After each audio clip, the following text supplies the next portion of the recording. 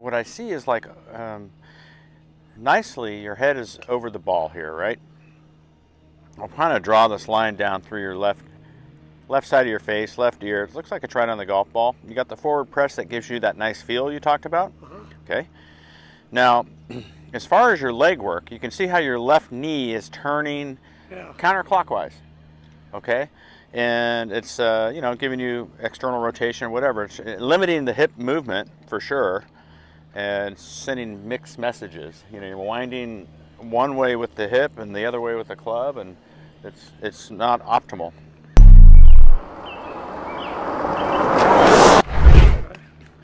And what I notice is that when you get into the zone here, see how your head has moved 3 inches ahead of the golf ball?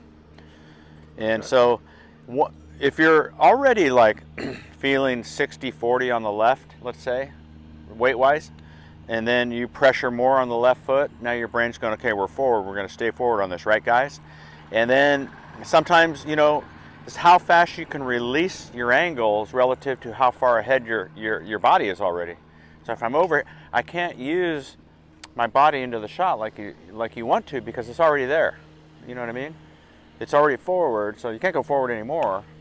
So then it's like, I'm just hanging my body forward and swinging. Yeah, you're over here, and now it's like, do I hold this or do I release it? I gotta get the club on the ground. You know what I mean? If you hold it, you'll scrape it and maybe leave the face open, and if you release it, you'll hit good shots and/or, I don't know, maybe some extra pulls, like we're seeing, right? Yeah.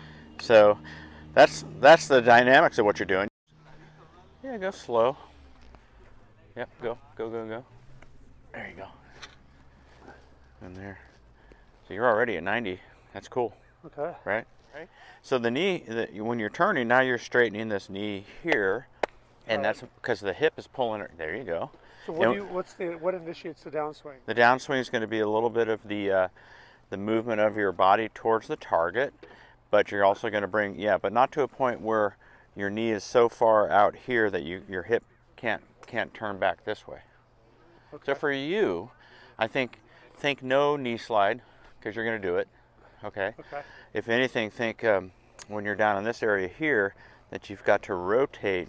You already really like the idea that you want to come into impact with no flip. Right. So that's by rotating the right shoulder through, the hips out of the way, and bam, in there, right? You like that, and I like that. Oh, good. Yeah. The ball likes it too. We're on good. Wait, but that's a rotary action. Right. It's from here. It's like you got to keep turning, and then the ball gets in the way. You know what I mean?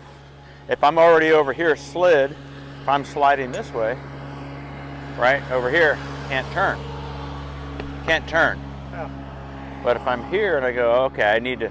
At this point, when the hands are below the belt, you better be doing this. Don't hit a ball yet. So, first of all, you're feeling that knee go there. Second of all, you're feeling the hamstring that way, right? Thirdly, go up there and go slow and stop, freeze it up at the back. There you go. Now you can let the knee come all the way to here, right? Both knees are going, yep. And now that knee starts to come back towards me, the hip, right? So there's going to be, So you're going to put pressure this way, but you're not going to do it by continuing to fold your suitcase. Okay, you got the suitcase has come to there. Now it's time to pull the clothes out of the case. You know, you can pull it out of the case. You know what I mean? So I like the suitcase coming down, bang, right? Your inflection. Now we're going to feel like that hip is pulling back while you're still putting some pressure to the left side. Okay. You know, pushing.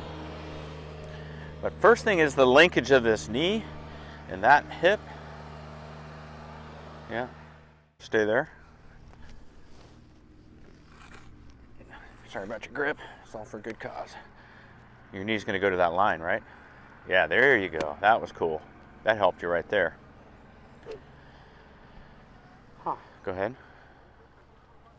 There you go. So I'm trying to keep that ear in place, right?